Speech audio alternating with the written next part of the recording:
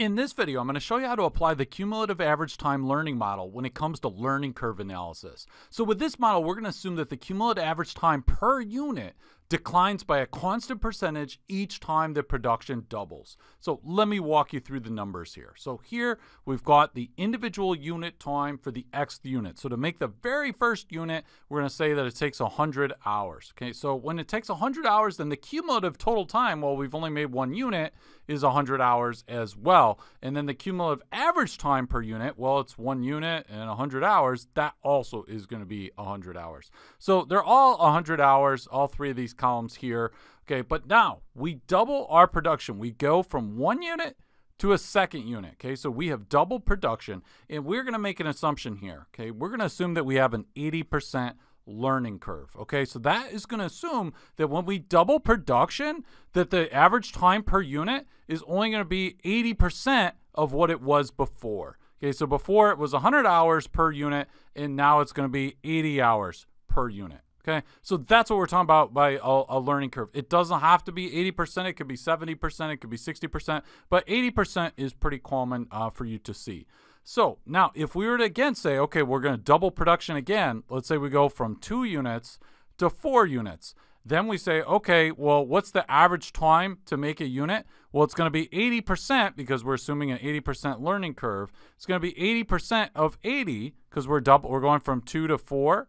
Okay, so 80 to 64, because 64 is 80% of 80.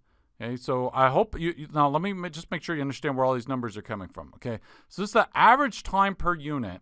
Now, let's go back to when we go from 1 to 2.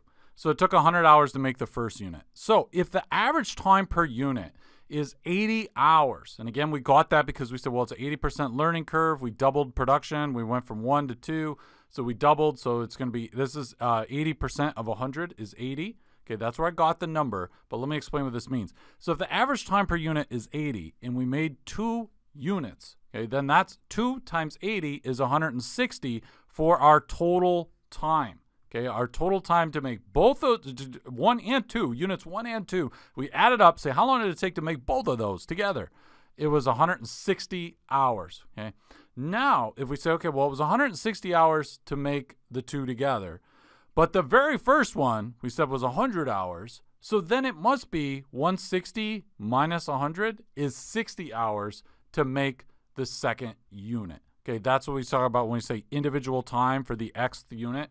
In this case, it would be the time specifically to make the second unit would be 60 hours. In other words, we know now that it was 100 hours to make the first unit and 60 hours to make the second unit. Okay, so then again, the cumulative total time would be 160 hours to make both of them because it's 100 to make the first one, 60 to make the second. So 160 together. And if we take 160 and divide it by 2 units, the average time per unit is 80. Okay, so what we're doing, we're looking at this average time per unit, and we're saying, okay, every time production doubles, we go from 1 to 2, or we go from 2 to 4, or from 4 to 8, etc., 8 to 16.